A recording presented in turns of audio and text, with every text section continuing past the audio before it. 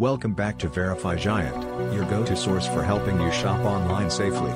Today, we are diving into the world of Apartamenty Balticus by renters in Międzyzdroje, Poland. Spoiler alert, this might be more of a roller coaster than a carousel ride. Let's kick things off with a negative review from a guest who said, "The place was nice, but the Wi-Fi was slower than a snail on a treadmill." Ouch. Nobody wants to feel like they're stuck in the Stone Age while trying to stream their favorite show. On the brighter side, another guest gushed, "Great view, the apartment was spotless, and the location was booming. It seems like the view of the Baltic Sea truly is a showstopper." Now, what about the staff?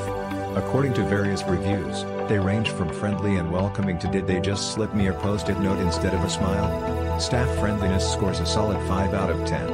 Friendly but could use a bit more customer service sparkle. So what can you do in Międzyzdroje? If you're into nature, the nearby Wilinski National Park is perfect for hiking. For those looking for some nightlife, there are bars around that serve everything from local Polish vodka to cocktails named after famous Polish figures.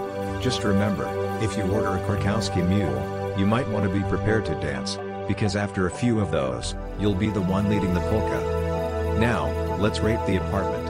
Here's how it scores. Location, 8 out of 10, close to the beach and national park. Room quality, 7 out of 10, clean but basic. Facilities and amenities, 6 out of 10, decent but lacking some pizzazz. Food and dining, 5 out of 10, limited options nearby, but good local cuisine. Cleanliness, a solid 9 out of 10, clean like your grandma's house. Wi-Fi, 2 out of 10, please upgrade. Price, 7 out of 10, affordable for what you get. Security, 8 out of 10, feels safe overall.